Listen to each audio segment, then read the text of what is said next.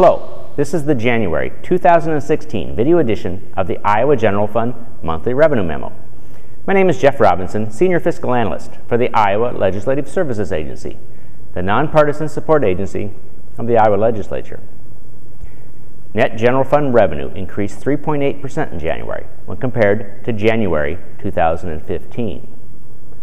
Net revenue increased $21.3 million, with a significant increase in personal income tax deposits partially offset by declines in gross sales tax and corporate tax revenue. In addition, increases in tax refunds and in school infrastructure transfers weighed on net receipts. However, there were several reasons why this January was not comparable to January 2015. First, significant calendar and deposit timing issues likely positively influenced personal income tax withholding revenue by as much as $43 million, and that situation will reverse in February. Second, the final 2 days of January this year fell on a weekend, while last year it was just the final day. The situation negatively impacted personal income and sales tax deposits by about $17 million, and the situation will provide a boost to February deposits.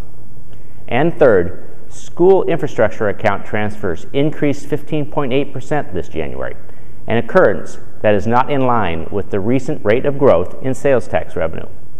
Combined, the three issues likely resulted in an excess January net revenue, with an expected reversal coming in February. Turning to the fiscal year to date, net revenue for the year has increased $88 million, which equates to a 2.3% increase. The following chart was produced without adjustment for the three issues just discussed. The chart provides general fund growth on a cash year basis by major net revenue category. The time frame is July 1 through January 31st.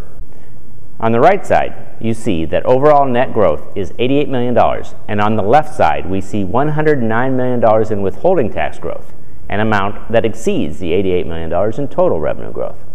Income tax refunds, other refunds, silo school infrastructure transfers, and gross corporate tax deposits, all producing a drag on net revenue through January. At 2.3% year-to-date, total net receipts growth is below the current revenue estimating conference projection for the year of 3.8%.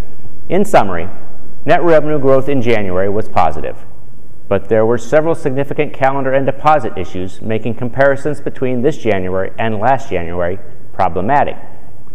With or without adjustment for the known comparison issues, revenue growth through January is below the rate needed to match the current REC projection, and the filing of individual income tax returns this spring will need to provide a good boost for revenue to meet current expectations.